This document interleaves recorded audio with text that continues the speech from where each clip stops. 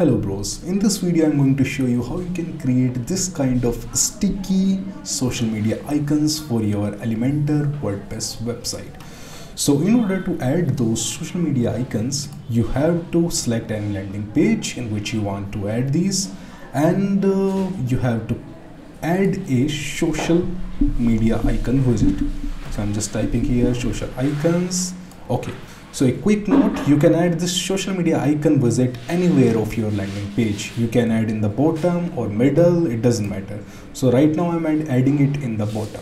So now we want it sticky in the right side or maybe in the left side.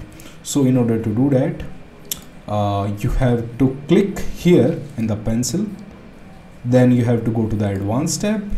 Then you have to change the width to custom because we want custom width.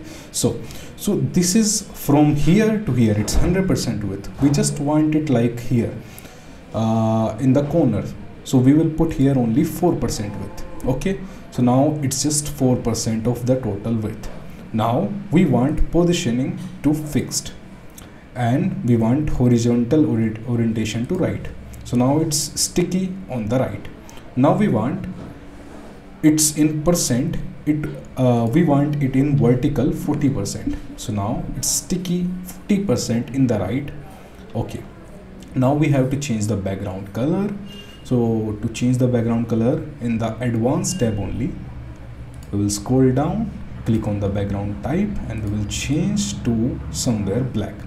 So because here it's showing the social media icons colors and black is the back side, that's why it's not visible. So we will change the social media icons color. We will go to the style tab, change official color to customs, and then we will completely remove primary color, and in the secondary color we will put white.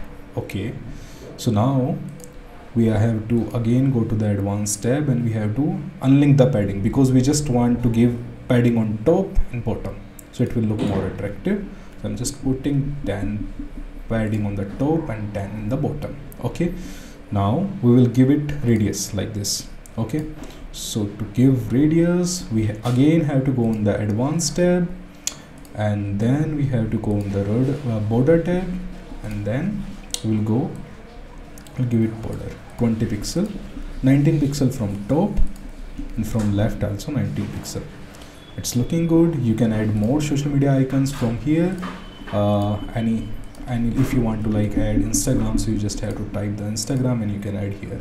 Okay, you can add links here as well, and also you can change the social media icons. Okay, and now we are going to give it effect like this.